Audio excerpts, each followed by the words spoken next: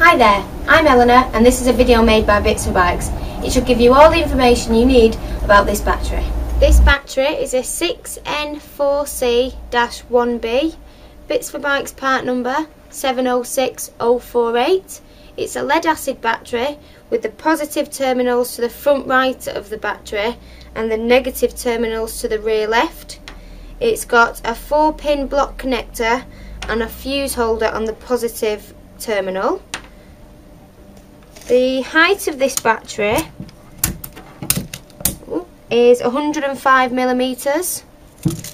The width of it is 71 millimeters and the depth is also 71 millimeters. Now I'm going to show you how to fill a lead acid battery. I'm using this battery for demonstration purposes, but the principles for filling up acid are the same for all lead acid batteries. The first thing we need to do when we're working with acid is to put some protective gloves on, because acid can be a little bit nasty, and if you want to put a rough top on in case it spills over, that's always a good idea as well. Now the battery will come with an operation manual, so it's advisable that you read through that and follow any precautions that are mentioned in there. Next thing we need to do is take this breather off. Now your battery might not have one, but if it does, it'll be either on the side or on the top, and it'll just be a little red cap. You simply need to pull off and remove, and that's fine. Next we need to take these caps off on the top. Now yours may have 6 caps, but that's fine, it just means that yours is a 12-volt battery. This one is a 6, so it's only got 3. And we find that the best way to remove them, if you just get a pair of pliers, pop them over the top and simply pull them off, they'll come off really, really easily. Now I'm not actually going to fill this battery with acid because I just want to show you how to do it.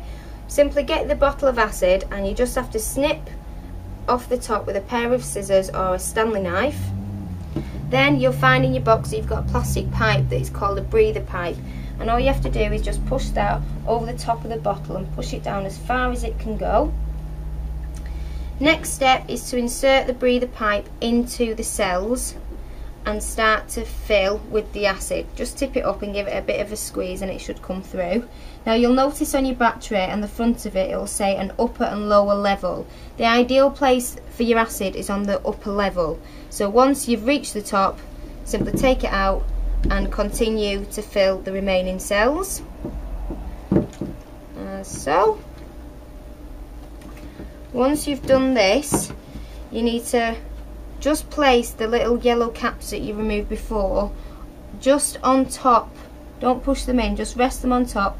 All that happens is sometimes the acid can fizz up a little bit, and this will just stop any damage to your surfaces if the acid does overflow. Once you've done this, you need to leave the battery to settle for about 5 minutes, and when you come back you might find that the acid levels have dropped, but that's fine. All you need to do is just top it up again as before with your acid. Once this is done, you can put it on a motorcycle trickle charge to top the charge up. Once you're set with that, all you have to do is just come along and replace the caps fully, push them in as they were before, and that's it, done, ready to be fitted onto your motorcycle. Thanks for watching this video and we hope you found it useful. Don't forget, if you need any more information, you can call the sales team on 01706 344 899.